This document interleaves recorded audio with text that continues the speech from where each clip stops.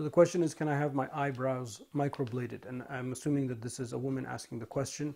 And in general, when it comes to these type of changes, with the eyebrows and facial things, the fuqaha, they make a difference between, or they differentiate rather, between a woman who's not married and then a woman who's married. So a woman who's married, as long as it's with the understanding or the knowledge of her husband, then it's permissible.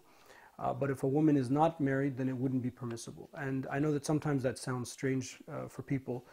So the question is why? Maybe we should add that as well to this answer so people understand why. Because there is a sense of, we do not want to change what Allah has naturally made so that we trick somebody, we falsely portray a version of ourselves that's not naturally there.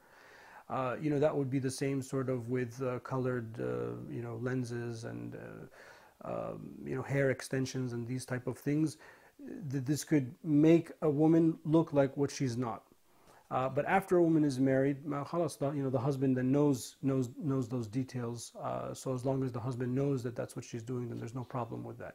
So keep that distinction in mind. Wallahu a'lam.